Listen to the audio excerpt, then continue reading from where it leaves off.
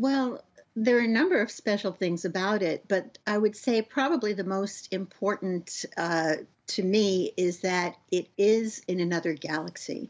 So it has extended the reach of our searches for planets by a factor of more than 1,000.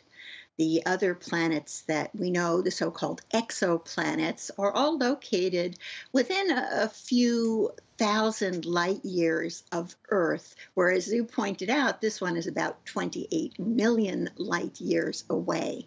And we were able to do that by implementing a new method. Yeah, tell us a bit more about this method. How did you actually find it? Well, this source, this planet candidate is unique because among the ones we know, because it orbits an X-ray binary.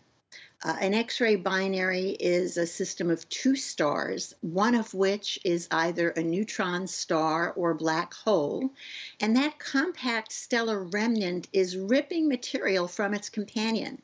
As the material falls down toward the compact remnant, it gains tremendous amounts of energy and begins to emit at X ray wavelengths. That's why we call them X ray binaries. Okay. Now, it turns out that the region emitting X rays is very small, planet sized. So we realized in 2018 in a paper that Nia Amara led and I co authored that this small region would be totally eclipsed by the passage of a planet.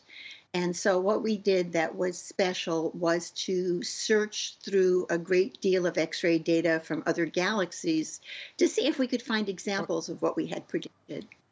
Okay. Could this technology be applied to other research? Briefly.